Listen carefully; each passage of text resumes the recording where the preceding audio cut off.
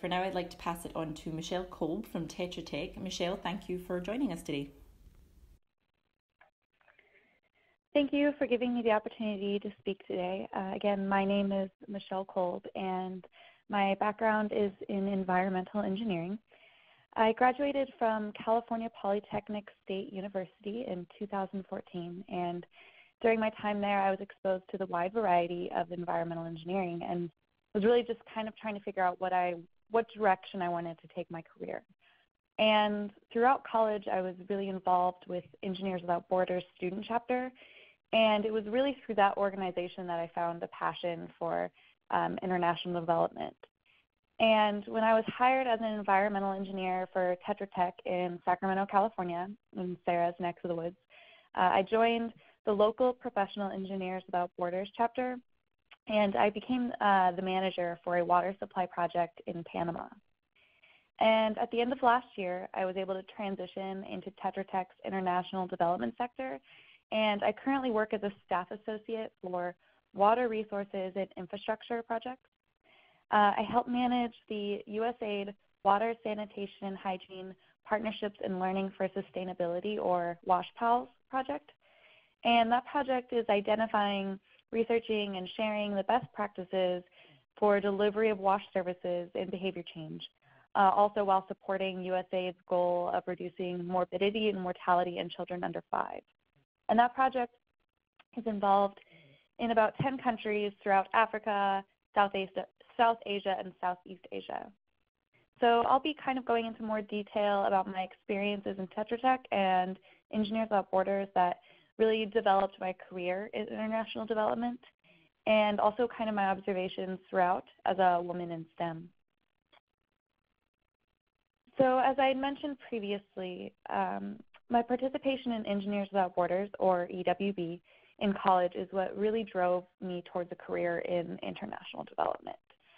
So my second year of college, I really wanted to up my involvement in the club and decided to attend the International EWB Conference, which brings together volunteers from both the student and professional US, Mexico, and Canada chapters.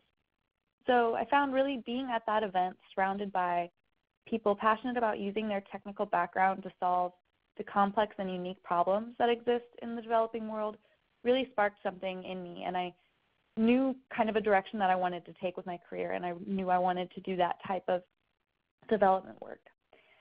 I found I was really attracted to the human and cultural component of Engineers Without Borders projects that other engineering projects lacked.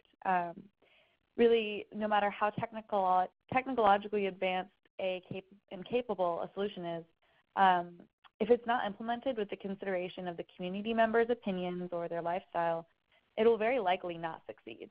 And so there's kind of a fun problem-solving aspect to that. It's not just knowing the technical side, but also there's a really large human component to it. Not always a straightforward answer. And I would say EWB as an organization is still not widely known outside of the engineering community. However, members are not required to be engineers. In fact, non-engineers are encouraged to volunteer as projects involve much more than just engineering design, like community outreach, education, marketing, fundraising, budgeting, report writing. And so I really encourage, I think that was a really key part to the development of my international career was through volunteering with that organization. Because you're working on real complex problems, and you can meet people within the sector that are working in international development and kind of start developing a network. And you don't, like I said, have to be an engineer. It doesn't matter what background you have, and there's plenty of opportunities for anybody in STEM in that organization. And really managing that water supply project in Panama helped me develop the skills unique to international development that contributed to my ability to really transition from domestic environmental remediation work into the international water resources and infrastructure. And really a large part of my journey towards international development was through working for Tetra Tech. And you know, I really was initially drawn to Tetra Tech because of its reputation as one of the top engineering consulting firms. There's over 17,000 employees and 400 offices around the world working on domestic and international projects.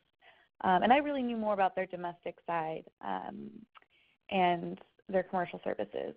But then as I started researching the company, I discovered it had a really strong presence in international development. And I kind of decided to pivot where I really had the intention of applying to Tetra Tech's domestic sector, really to try to maybe network and switch over to the international development side, because we work internationally in areas of food security, infrastructure, conflict and stabilization, environment and natural resources, economic growth, and our key clients include USAID, State Department, MCC, UK Aid, AusAid, and multilateral development banks. So we're really a powerhouse in the international development world. But the international development services really only makes up about a quarter of the company. And the rest, like I said, is providing commercial services in the U.S. and around the world. And so really my goal was to try to start as an environmental engineer for remediation projects and try to figure out how to transfer to the international development team. And really how I would say I did this is a lot of networking and networking within Tetra Tech. It's a large company, and I was able to meet people working in the international development sector, and they gave me advice on what skills to develop in order to transfer to that sector. I actually met the woman who put me in contact with our international development office through a Women in STEM event in LA. And so I've really come to realize it's all about who you know, and it's putting yourself in situations with other people in the development field to learn from them and to develop that network. I first made the connection with Tetra Tech International Development Team in 2016, but didn't have enough years of experience to apply for an open position at that time. But I didn't give up. I kind of always kept it in my back burner, and I was given the valuable advice to focus on developing my project management skills. And through doing that, and then also continuing my involvement with Engineers Without Borders as a manager and keeping contact with the connections I made, I was able to get hired into the international development sector with a job in Tetra Tech a few years later. So another really good piece of advice is also just think long term. You know, this is a goal that I've had in mind for a long time, and it didn't happen overnight. I really had to develop a network, and it's not even like I met that person and things happened overnight. You know, it really took some time. And as a female in a male-dominated field, I rarely felt intimidated by that. And I attribute this a lot to the environment I grew up in and the strong women I was surrounded by.